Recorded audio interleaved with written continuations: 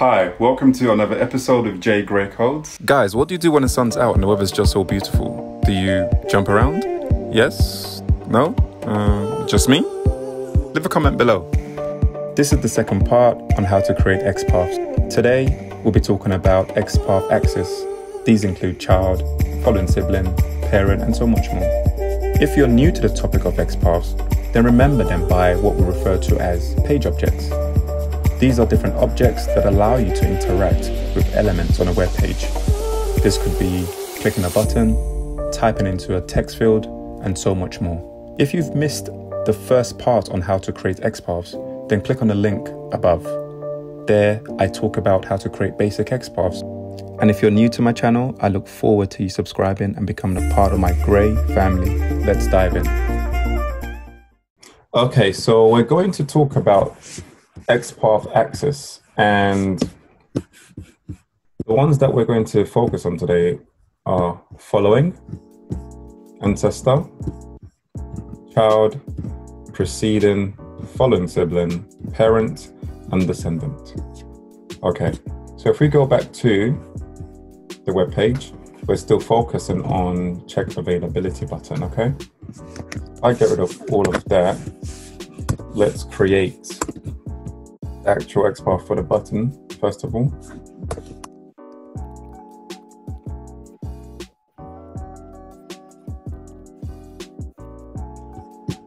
We have following, and this is an example. Okay, so we want to find the next tag that has, should I say, that is input, for example. So in this case, I want to find the next tag that's a div. So if I do -- following, colon, and div, you can see it found 59. Wow, that's a lot. But I wanted to find the one straight after this specific XPath that targets this button. I can put 1, and right there you can see check availability, and then the next div is right there. So that's for following. In terms of ancestor basically targets everything above this XPath for check availability. Okay, so everything above. So if I put -- ancestor, colon, and let's say div, you can see it's found all the div above it. Okay, so once again, if I put 1, it'll find the one that's right above it, the first one right above it. Okay, it's quite handy. And that's ancestor. In terms of child, all right, so in terms of child, so let's say if we go back to this XPath, this is below this div. So in this case, this check availability is the child of this div class, nav search options. So to double check that, how about we target this div? I'm going to put that there. Okay, change this to div. And you can see we have this, okay? So below it, you can see this is a sibling, it's a child, sorry, this is a child. It's right beneath it. And there's a span, okay? So if I was to put -- child, colon, span, see, it targets that, yeah? Just like that. 1 of 1. The next is preceding. Okay, so if I do preceding, it should find me before the check availability. So if we go back to check availability, okay, get rid of this. Then, sorry. Okay, you can see all the div before check availability.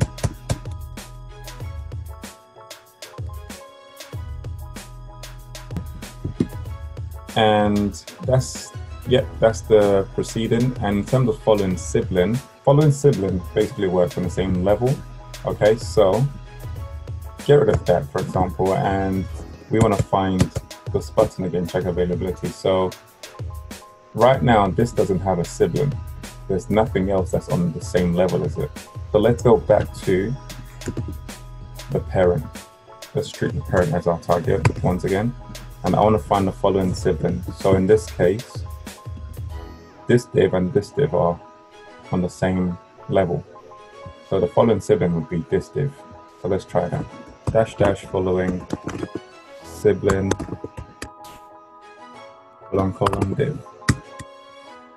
As stated, it's the next one after the initial one that we targeted. Okay? And parent, as we've already demonstrated, if we target this check availability again for the parent, to find the parent, this time I'm using, rather than text or rather than this button, I'm using this span class PUP button find, and then the parent will be this div. So if I put dash dash parent, find me the next parent with a div tag. There you have it, right there. It's the next one above. That's the parent, that's the mummy.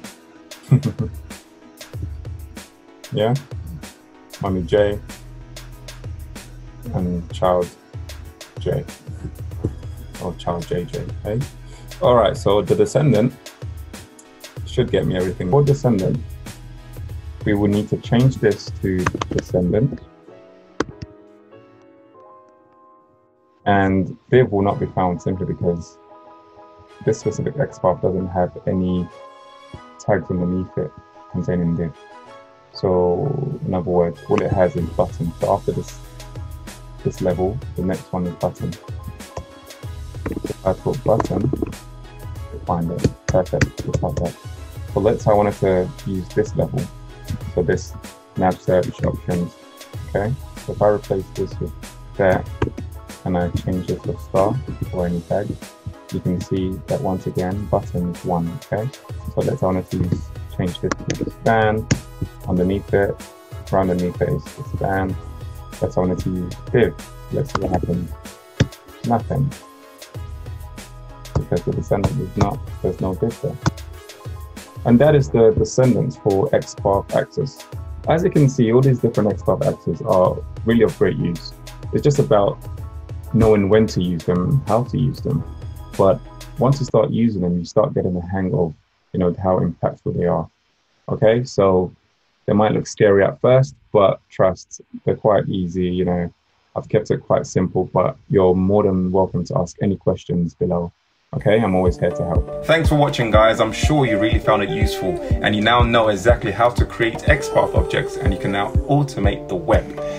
If you're new to my channel, guys, don't forget to subscribe and hit that notification bell. If you're a returning member of the Gray family, don't forget to like, to comment, to share to all your friends and families. For now, peace, love, and unity. Ciao.